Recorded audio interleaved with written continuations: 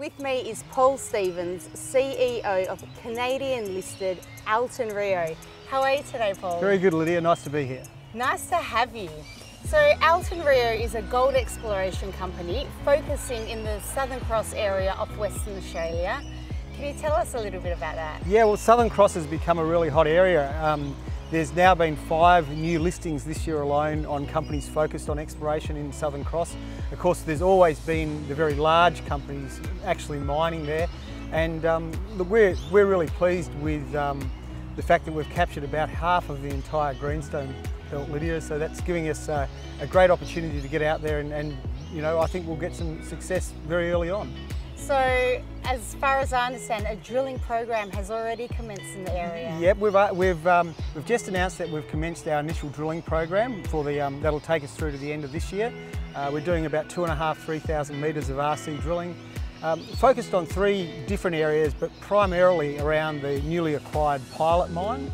So Pilot was a mine that was originally mined as an underground operation by Western Mining, a very famous Australian company, in the early 60s to mid 60s. Those underground workings are still there. At the moment they're flooded, but we'll be looking to explore around those. And then in the early 90s, a company called Troy Resources came and put an open pit on top of that. Mined a small amount of gold, but it's important to remember that in the 90s, the gold price was around $300 an ounce. And today, in Aussie dollar terms, we're talking about a $2,600, $2,700 gold price. So the economics of a mine like this are, you know, highly likely to stack up very, very good. Well, I think the fact that Troy is behind this or had a footprint in it, I mean, there's not many people that don't know about Troy. So that's somewhat promising for shareholders. Look, I think it is. Our chairman of Altan Rio, John Jones, was the chairman of Troy at the time that Pilot was last mined. So you mentioned that there is other drilling going on around the mine sites. So our drill program will focus on 3 areas.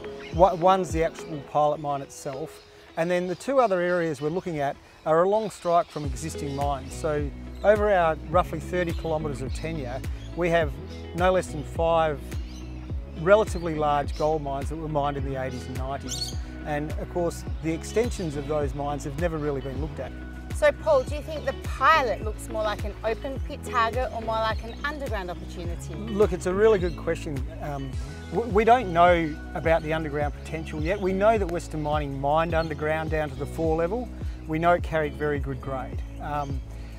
We also know that when Troy mined in the early 90s, they did a study on increasing the size of the pit and dropping it down just another 20 or 30 metres, and that was marginally economic at $300 an ounce. So you would hope that at $2,500, $2,600 an ounce, the economics of that make a lot of sense. So what I think we could say with confidence is we really do see an opportunity to expand the existing open pit.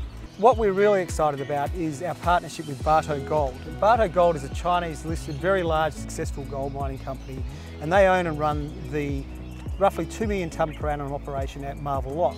It's only about 45 k's away. We've got a signed agreement with them. So if we can prove up enough resources quickly, then we've got an operating mill and we can actually get the company into cash flow. Now, that's certainly one of our big drivers. We really have a dual focus. On one hand, we've got an opportunity that could see the company actually go mining, and that's obviously good for all shareholders. On the other hand, we've got some fantastic new grassroots targets that would enable us to chase a virgin discovery. So at the end of the day in this market, you know, the answer is do both. We should see the first results before Christmas, but certainly they'll still be coming through as we go into January and February of next year.